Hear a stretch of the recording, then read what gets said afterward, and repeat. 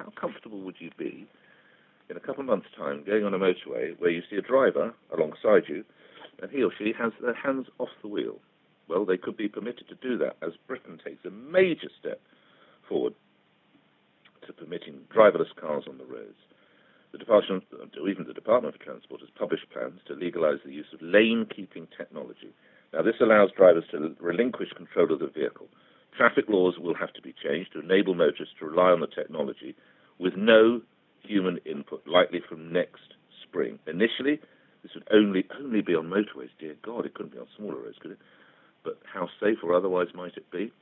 Apparently it applies for Tesla cars, which obviously I know, but I don't own one. Jeanette Miller is Managing Director at the Jeffrey Miller Solicitors firm and specialises in this area. What change of laws will be necessary then? Good morning to you.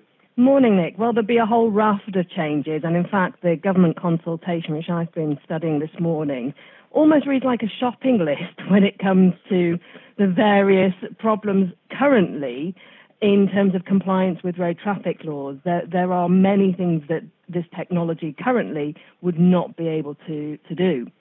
And there's a number of examples that are listed within the consultation, one of which is responding to being pulled over by the police, because at the moment the technology has no rear-facing sensors included in it. So they're pretty much saying, well, what are you going to do to make this technology compliant with this requirement? The other things that have been outlined in the consultation are the ability for the technology to read signage, particularly temporary speed limit signage, which is normally displayed on a gantry over a motorway. The technology can't do that at the moment. So it's almost, to me, reading as if the government wants those creating the technology to consider these shortcomings and find some way of resolving this, because it's very clear they are keen to invite this technology to the UK. How comfortable would you be driving like that? I've got a note here. I hope apparently you run a Tesla, or you've had a Tesla? I own a Tesla, yes. I love it, but I would not be comfortable. Have you got the big saloon one or the rather sporty one? Which one? I've got the S model, so it's the one that has. I don't have the insane mode on it, but it's the one that can go very, very fast, and it has got a lot of this technology, but it's not quite at the level of ALKS, the auto lane keeping system. I have to keep my hands on the wheel, and I personally use the technology within the Tesla, but I don't feel 100% safe just letting the vehicle do what it wants. Sometimes it does some strange things. So I think. Tell me what strange things. What do you mean by strange things, Jeanette? Well, it can suddenly brake for no apparent reason, so that can be a bit scary. Yeah, I think that might be a glitch.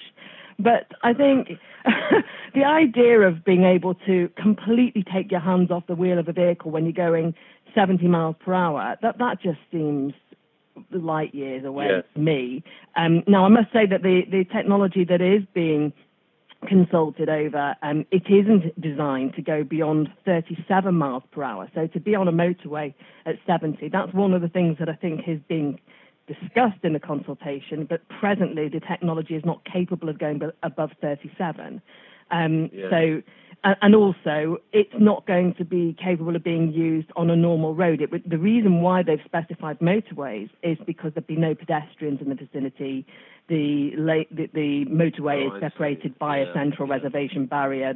It's considered safer in terms of the risk to pedestrians and other road users.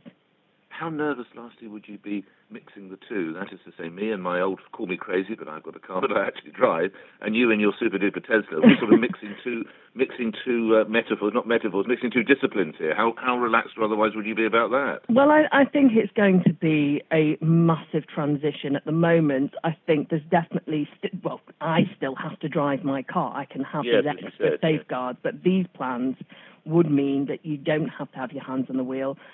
I think it's also going to be really conflicting for those policing the roads, because we're currently trying to steer away from people doing other things at the wheel, like texting and what have you.